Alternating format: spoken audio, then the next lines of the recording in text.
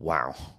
I have no other words, if I'm honest. I've just got off an unbelievable long chat with Kyle Hollingsworth, and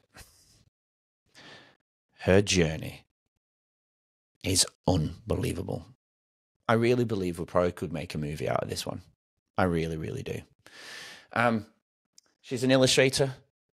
As you can see in this picture, we will talk about. She's from Friends, by the way. Pretty cool. But it's not about that. It's about the journey and the recovery process that Kyle has been on in the journey since she was 8 years old. Finding a mother to suicide. She goes through I don't even know if I can say this, but all the darkness that just will blow your mind. From drugs, not her, but other people in her life. Drugs, kidnapping, death, dealing, sexual assault, rape, toxic relationships, narcissism. Yet, she's leading her own beautiful way, in an incredible way too. I don't want to ruin it. You've got to listen to this. You won't want to turn it off. I promise you. It's unreal. So I'm going to let you meet Kyle, this beautiful person who I'm going to be friends with. She has no choice, but she's insane. She's just amazing. Insane in a good way. But come back for Kyle. If you're not already subscribing, please subscribe and follow the show on any platforms that you can. And I really appreciate you tuning in. But Kyle is beautiful, absolutely amazing person, and I can't speak more highly about her. We'll be back right after the intro. Welcome to Leading Our Own Way. I'm your host, Andrew White, and this is the podcast that unveils captivating narratives of resilience and personal triumph. This podcast is for anyone seeking inspiration and insights on overcoming life's challenges. Follow and subscribe, and then we can lead together forever. Good morning, Kyle. Welcome to Leading Our Own Way. How are you today? I'm so good. I'm so happy to be here. Thank you. Oh, no, thank you for joining me. It's such a pleasure to have you. And, well, I say good morning, but it's actually good afternoon to you. You're in New Mexico, is that correct? Is that right? That's right. Yeah, it's almost 5 p.m. here. We've had to navigate the times pretty well to get this right, haven't we? Yeah, it's been a little bit of a journey. I think, you 16 hours behind me, I think you are? Yes. I won't tell you what's going to happen. What? I will. Just a joke. It's a time travel joke. I won't tell you what's going to happen. Dad joke. Yeah, probably better if I don't know, honestly. Yes, thank you for joining me on my journey. I really appreciate it. As you know, I'm interviewing people who have been on a journey, and I know we're going to get real deep into yours. Mm-hmm. But tell us a little bit about yourself, Kyle, and how you're leading your own way. Oh my goodness. Oh, where do I start? I've been through a huge transformation in the last year and a half. I was living in Los Angeles, and I just reached my point where I had to leave. I had to leave the city, and my husband and I uprooted and just completely walked away from our life there and started over in New Mexico. And that was sort of a cap on the last 11 years that I've been doing a ton of work on my own journey, my own healing. And so currently I'm an artist. I'm a visual artist first and foremost, have been since I was a child.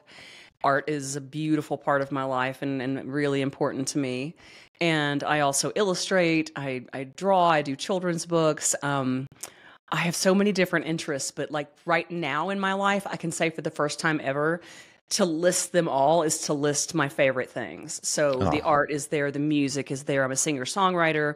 I do sound healing. I'm a Reiki practitioner, and I do graphic design and the fine art as well. And so it's just it's a juicy time for me, and a great deal of my energy is also focused on helping to be a lighthouse for other people. I'm currently hosting my own podcast and have a private Facebook group, and all of that is just in service of helping other people to see what's possible. Beautiful. Well, on that topic of your Facebook group, for anyone who is interested, I'm going to show a picture of what it looks like. I joined it. And That's the art for the group and for the podcast, actually. They're oh both the same yes, name. Yeah. so Yeah. courageous as fuck, is that what it's called? That's what it says. And yeah. What, I love it. What's the you've got the confidence to call it that? Why courageous as fuck? I will tell you exactly. So about 3 years ago, so during COVID, I had a corporate job, just had this, but just bought a new house and done all these things. And life seemed like I had it planned out really well. And we know what happens when we think that. All hell broke loose. COVID, I had a devastating injury. We lost friends. We lost animals. Just a lot going on. I lost the job. And I was absolutely struggling to figure out how to continue my life and what direction to go in. And so I had joined this coaching group, and I was in a group with about 12 to 14 other women. And I felt like I was getting nowhere, and I was really frustrated, and I got really emotional on a call one night, and I was kind of tearing up. And I remember the coach saying to me, well, because I kept saying, well, I don't know this, and I don't know this, and I'm so confused. And she said, well, what do you know for sure right now? And I said, oh, I can tell you what I know. I know I'm courageous as fuck. And the whole room went quiet. And everybody was like, that's it, right? And I was like, yeah, I think I do. I think that's it. And so I had this Facebook group, the same group, and it was called Creative with Kyle. And I just would come on and tell stories, not the deep, heavy stuff, but like just lighthearted stories whilst painting and drawing. And I would, film that, and that would be the group. And I think I had about 60 members. It was just a small little thing. And I changed the name to Courageous AF, and now I have over 660 or so members. Wow. For some reason, that just shifted everything. Taking the conversation away from let's paint and talk about meaningless shit to let's go deep and talk about real stuff. And let's create a container where we can express and normalize conversations around some of life's biggest challenges. And I am the perfect person to do that because I've survived some of them. Yeah. A lot of them. And I know, well, clearly, yeah. And I know we're going to get deep into all of those things. And first of all, I appreciate you being vulnerable today. And I know you are vulnerable quite a lot, and it's probably quite easy for you to maybe, I don't know, I could be wrong, but with that group you've created, what you've clearly done there, people have responded and wanted a safe space to be able to, one, hear, but also to maybe talk about their shit, right? Yeah, absolutely. Yes. Yeah, that's amazing. Yeah. It's powerful when people can see those words and be more responsive to as fuck, as well as courageous, but as fuck, right? I don't know. Yeah, I mean, I think it's a sort of a, gosh, what's the word I'm trying to think of? Kind of like a war cry. I just was like, I can't be soft anymore. I had been kind of approaching the way I showed up very gingerly and very carefully and trying to make sure it fit, into what would be acceptable. And this is a big thing that I've worked on through my life. And I finally was just like, I'm done. I don't care.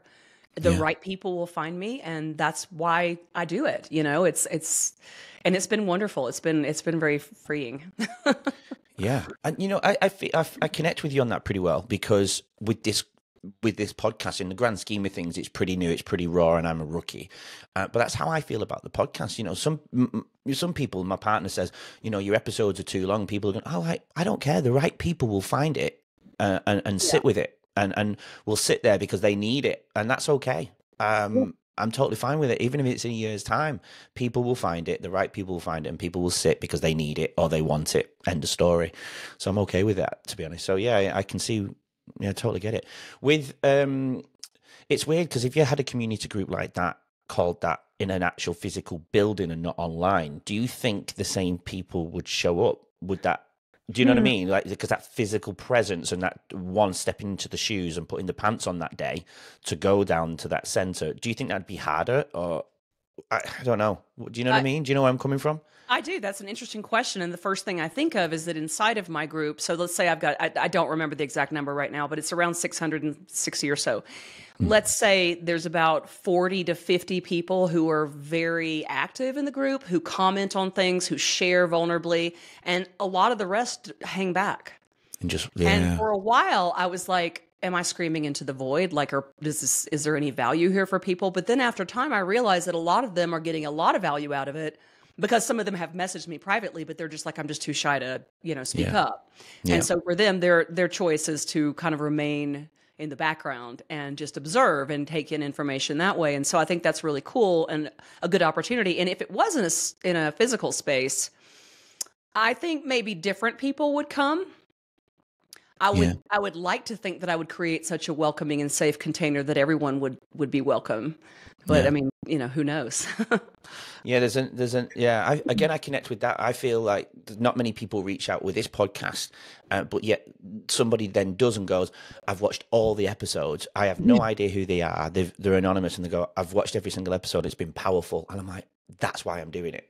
Exactly. But you sit back and go, no one's seeing it, no one's watching, and you know what I mean? And then somebody pops out of the blue just when you're feeling quite low, and you go, you just get that oxytocin release, and I'm like, that's why I'm doing it. That, you know what I mean? That love and that trust, and love it. Absolutely. It keeps me going because the podcast that I'm doing is my life story, and some days it's hard.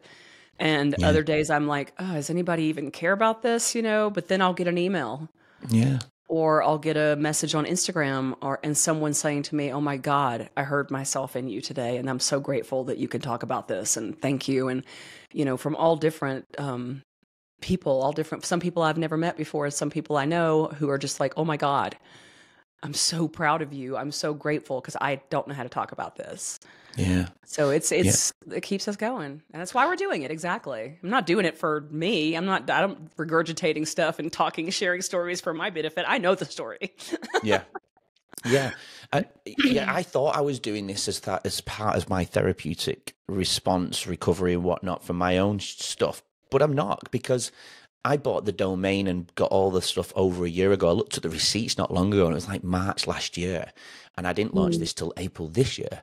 So I think I look back and go, I just wasn't ready to build it. I wasn't ready to get it out there until I was set. And you know what I mean? Does that make sense? Yeah, absolutely.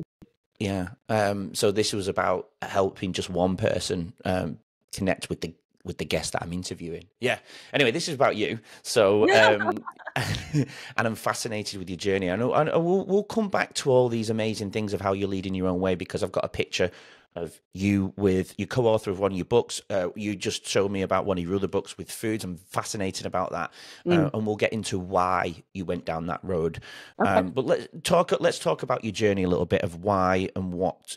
Let's get into the root cause of what you're doing to lead in your own way. Let's go there if you're happy to go down that road, Kyle. Absolutely. And I will start with exactly how my podcast begins, because Beautiful. My journey when I was 8 years old really began, well, I'm going to call it my trauma journey. My pain journey began when I was 8 years old. And I released my podcast on Valentine's Day because this event happened on Valentine's Day. And it began a really insane story that lasted for decades. But this beginning event was my mother's suicide.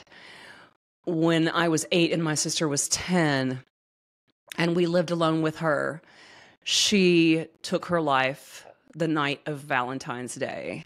And the next morning, we woke up to a very quiet house with very strange energy.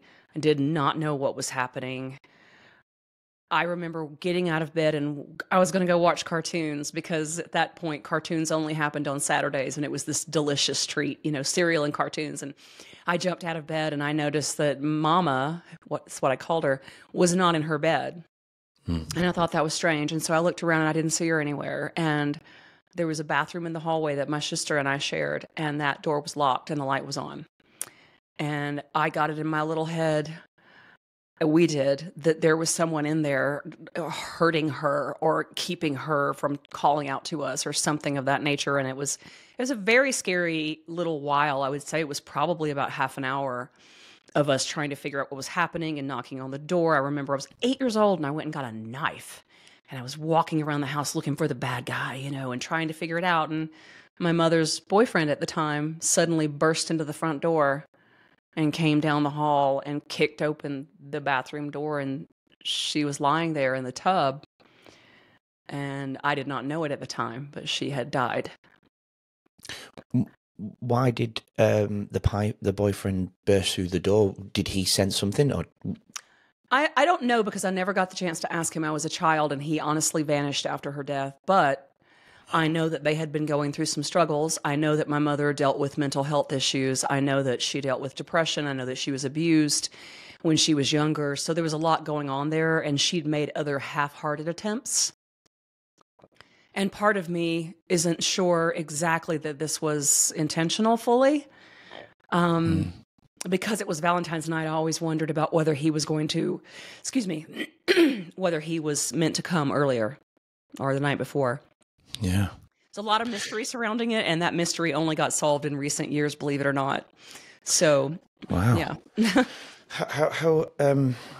How did it get resolved only years ago then?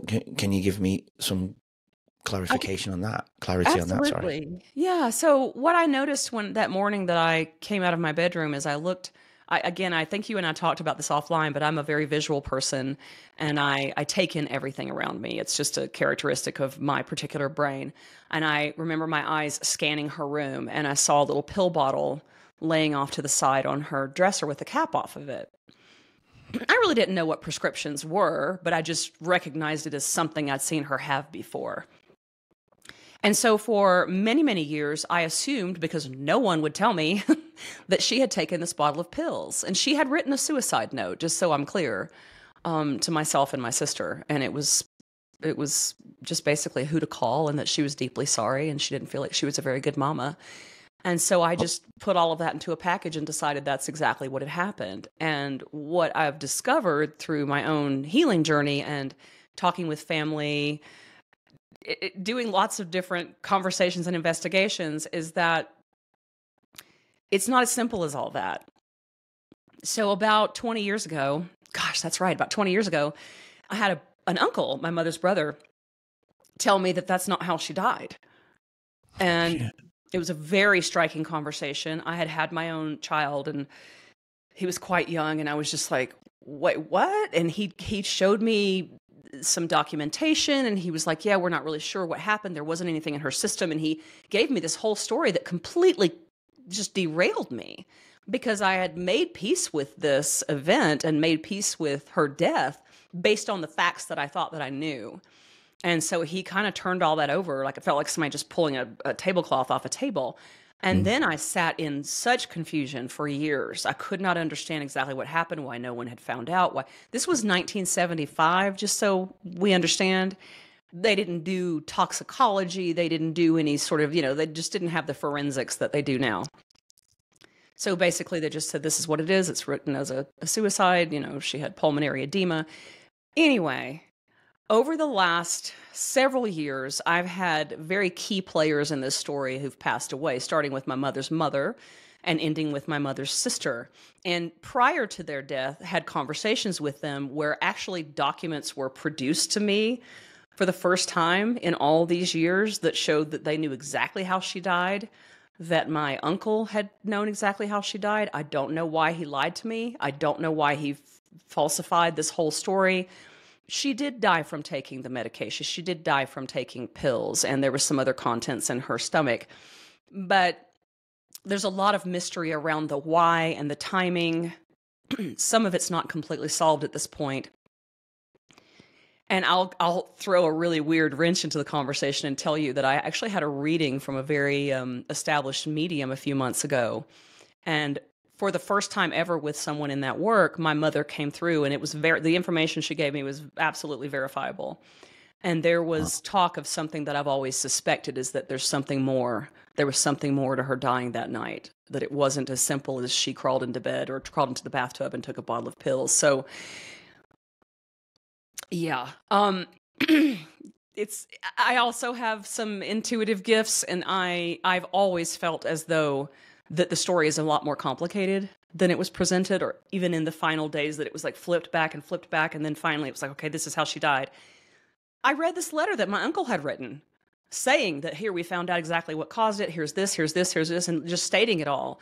And so at that point I was just like, okay, I'm not going to have conversations with my family anymore because I'm not getting clarity, I'm not getting honest answers. And so quite frankly, I've spent the last 6 months or so doing a lot of just internal work and a lot of trying to connect with her and a lot of just listening to my own inner guidance to get clear about what happened. And I think that what I've had to do is make peace with the fact that we're never going to understand completely the goings on of that evening and the goings on of the days prior, and certainly the days after, because we were quite young and we were told nothing, and everything happened so fast.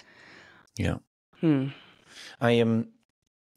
I have to ask, and you don't have to answer if it's inappropriate, but it's, if everyone's thinking what I'm thinking, I'm very curious to, and if you're comfortable, what did your mum say to you? What did she say when she came through? Oh gosh. Well, there's been a couple of times, and as you ask it, I feel really called to share both, if that's okay. Yeah. My mom came through to me individually.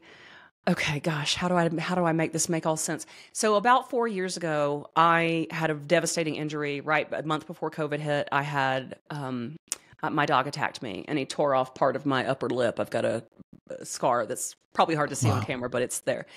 And in the wake of that, I was honestly deeply depressed. I was deeply triggered. I went into a very dark depression and felt suicidal. It was really an intense time because it kind of just reignited a lot of the trauma that I had been through. And so my friend took me to a hot spring in Ojai, California. And this was a beautiful place. And we were there at midnight. And we were laying in this hot water. I was by myself. I asked to be alone. And I was looking at this giant boulder sitting across from me, and the moon was full. It was just gorgeous. And all of a sudden, the dog who had attacked me, who we'd put down, we had to. It's a long story. Yeah, I was going to ask you.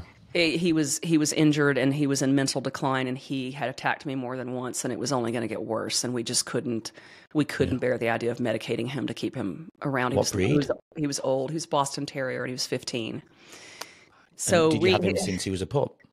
No, my husband had him when we met, and he'd had him for quite a while. So it was a very devastating loss. Anyway, I'm looking at this boulder, and I'm completely sober, just so I'm clear. I'm just sitting in this hot spring, and I just see my dog hop up onto the rock and tell me that he's good. He'll be back. He's going to be a small but little bit bigger white dog with brown, but he's also going to have some black, and just very, very specific information. And I was like, okay.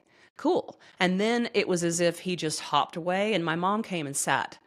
And it was one of the most profound experiences of my life because she was there. I could feel her and see her. And I was asking her, the first thing I said to her was, why did this happen to me? Yeah. And she said, so you can see how beautiful you are. Oh, my word. And I asked her about my intuitive gifts because I've been having some big experiences for a long time. And I said, did you have this too? And she said, yeah. And I said, is this part of why you left? And she said, it had something to do with it. And so that in that moment, it kind of confused me more. But it was so wonderful to interact with her. And I felt so complete after that. And I asked her if she would help me. And she said, I will, I can. You don't need me, but I can. And I have definitely felt her presence much more strongly since then. Now, understanding that prior to that, for decades, I did not feel like I could feel her ever. Yeah. And that was really heartbreaking for me because I had felt the presence of other people who had passed. So the next time she showed up was quite recently, a few months ago, when I had this reading with this medium. And she came through and she was giving me very specific information. And one of the things that she said was, I'm mad as hell about what happened when I died to you. And I'm very sorry because when she died, our family behaved really badly. And my sister and I were taken in the night and taken out of state by relatives. And it was as good as a kidnapping. And the police ended up getting involved. It was very weird. And so through this communication with the medium, she basically imparted to me that was not her wish. It was not her desire. She was very not okay with it and everything that happened. And just there was a lot of apologizing for specific things. And so after that, I just felt like, okay, I've got as much information as I'm ever going to have, and it's still incomplete, and I'm going to have to make peace with that. Yeah. So I have some, I've had to process a lot of anger and disappointment around that, but also make peace with it, Yeah. Did she give you any specific information regarding the death of her? She did not. She said she did not necessarily mean to die that night. I think she didn't give enough specificity for me to, tease it out and make it a full picture. But for me, what it did was confirm some of my own feelings that I've had for a very long time. I had feelings for many, many years that there was something not right about the way it all went down, that it wasn't as simple as it was presented or even as simple as it looked. And so I just felt like getting that communication from her kind of, I don't know, it oddly gave me closure, even though I didn't get all the details. And I do think that, boy, I wish I could go back and find out some information and find some people and have conversations and tie it all together. And they've all passed. Yeah. And so at this point, the only way to communicate would be with spirit. And I have to live in the living world. And so in this world, I'm okay and I'm at peace about it. It's one of the many things in my life that I decided a few years ago to just choose. They just you can do, right? Yeah, it's like you can love what is, you can choose what is, or you can spend your life fighting it. And I tried that, and it didn't work very well for me. No, you're picking the right path for sure, but obviously depicting it, talking about it now is what's fascinating. Do you think there's somebody, and obviously we don't need to go down the depth of this, but do you think there's somebody that might be responsible as well as her taking the meds? I am curious. Oh, go ahead. No, sorry. No. I mean, I was going to just elaborate, I suppose, but yeah, you're going to answer it. But yeah, I mean, she said to you, didn't she? She didn't necessarily mean to die that day. So do you think there was a contribution to it as well that maybe still be around or has passed since? I do think the two people that I have in mind, as you asked me that question, have since passed, as far as I understand. I say that because one of them is my father and the other is her boyfriend who vanished. I looked for him for 15 years and he would be fairly old at this point. And so I've had to let that go. I do have some suspicion about my father and about this gentleman. And I can say more about that. It's just my father and mother were divorced at this point, hence her having a boyfriend and us being alone. And my father had kind of stalked my mother for a while and had made her life miserable and had caused her a lot of pain. And I would not be surprised to discover that he had some sort of influence, whether it was just through what he said to her or something else. So I do feel it wouldn't surprise me in the least, given my father's character. And her boyfriend, they had been in arguments, they'd had fights, and things were very tumultuous leading up to her death. And it was Valentine's Day. And so I can't but think that there had to be something that triggered it for her to make that choice on that night, or for her to be in that situation and to die on that night. So it's, I have to say I'm completely fascinated with true crime, and it's probably because there's been so much in my family. And this is a mystery I would love to completely solve. Of course. Yeah, absolutely. So the letter, though, I want to come to the kidnapping in a second, but with the letter, I'm just trying to fill in a big picture here. Was it her writing? That's really funny that you should ask. Join us tomorrow to hear more from today's incredible guests and learn valuable insights to help you lead your own way. Don't forget to subscribe. We'll see you then.